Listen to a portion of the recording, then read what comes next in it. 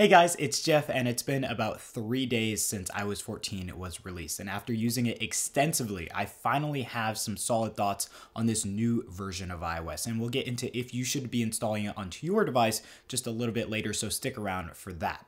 First off, I do want to give a huge shout out to our sponsor of this week's and last week's iOS 14 content, and that is ExpressVPN.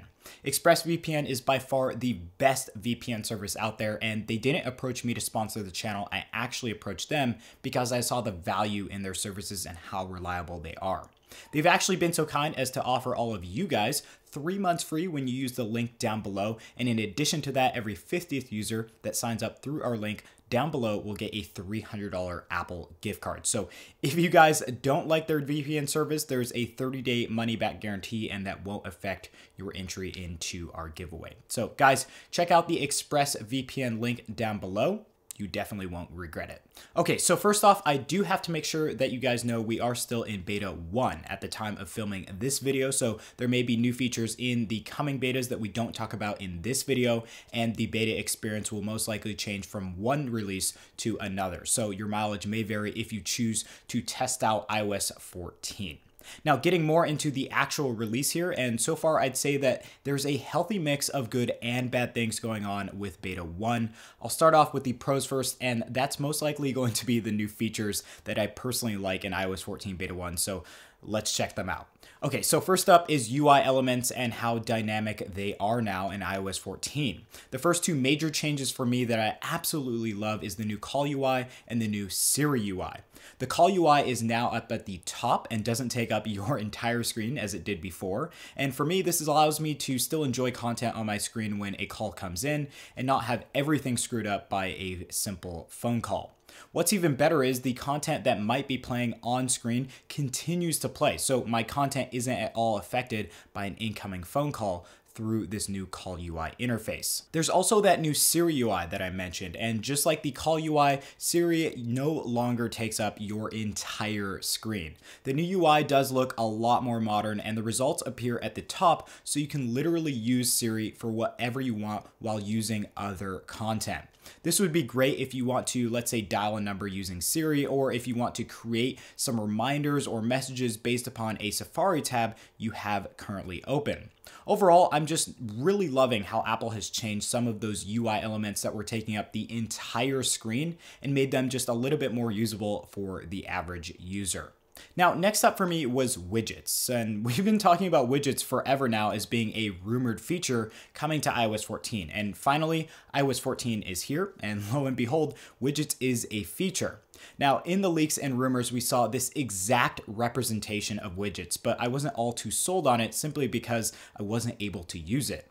Now that we actually have iOS 14, I can mess around with widgets, and I can say that these things are absolutely awesome. Now, for now, we only have the Apple stock app widgets, but even then, you still get a lot of use out of those.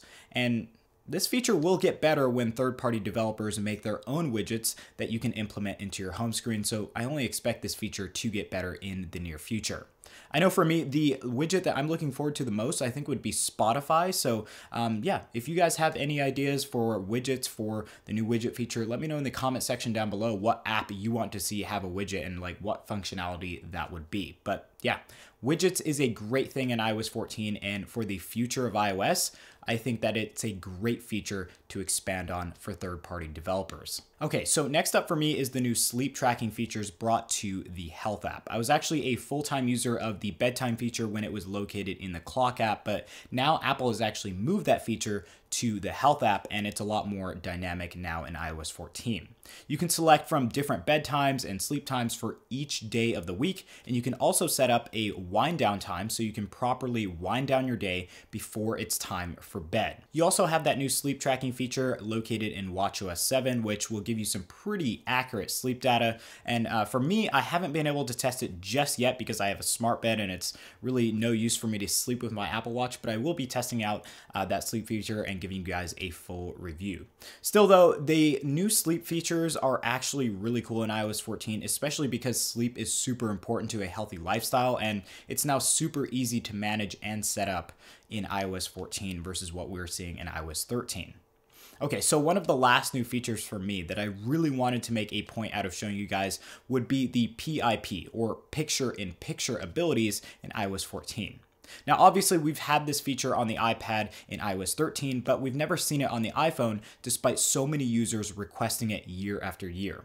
Finally, it's here, and it's actually a very useful feature. The feature is actually more dynamic than what we saw in iOS 13 on the iPad, so that's quite nice that Apple at least added some tweaks to it rather than delivering a clone of a feature that we've already seen before on another device running iOS 13. The only bad thing at this point in time that a lot of people, including myself, have noticed is that it doesn't work with YouTube. So I've gotten it to work with apps like Disney+, Apple TV, and Netflix, but all of those had the picture-in-picture abilities on the iPad, so it would only make sense that those kind of carry over to the iPhone. Nevertheless, I'm sure that once YouTube updates their app properly for iOS 14, we'll see this feature, and hopefully everyone should be happy, but I do expect that to be limited at least to maybe premium members of the YouTube community. Who knows what they'll do, but hopefully that feature does come to YouTube very, very soon. Okay, so those were some of the highlights for me, at least for iOS 14, and obviously there are so many more new features that are totally awesome, but in an effort to keep this video on the shorter side, I didn't want to go over everything, but if you guys have been testing out iOS 14 or have seen some cool features that you really, really like, let me know what they are in the comment section down below. I'd love to see what you all like in this new update of iOS 14. Now, let's get into some of the cons of iOS 14, because there are always cons when it comes to betas, especially the first one of a brand new version of iOS.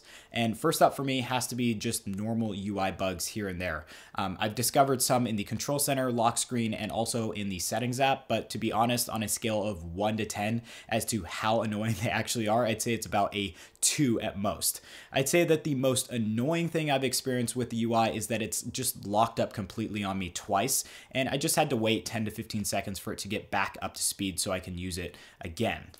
Fortunately, no resprings or hard resets, so that's not an issue, but you may experience some lag from time to time on third-party applications as well.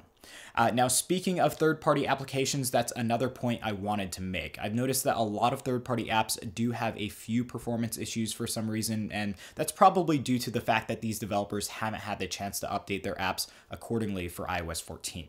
Now, don't get me wrong, these are not complaints from me at all, because we are in beta 1, we are in a beta in general, and just in case you want to install iOS 14, I just want to give you this information so that your mileage may vary when it comes to third-party apps being as fast as they were in iOS 13. Now, on the other hand, the good news is that I haven't had one app crash or be completely unusable in iOS 14, so thank goodness that I'm not losing any functionality for the apps that I use on a daily basis, and fingers crossed that those work until the end of these betas and onto the official release later in September and October. I'll keep you guys updated if I have any issues. Now, the last thing that I wanted to mention was new features like, let's say, the widgets feature. They don't exactly work 100%, and this will go for basically all new features that you see in betas. They might not work 100%. Now, in regards to the widgets, they're not really properly updating. That goes for news widget. The most significant is the weather widget. So basically, if I have a quick look at the weather, it may say, like, let's say 72 degrees and really it's 70, or vice versa.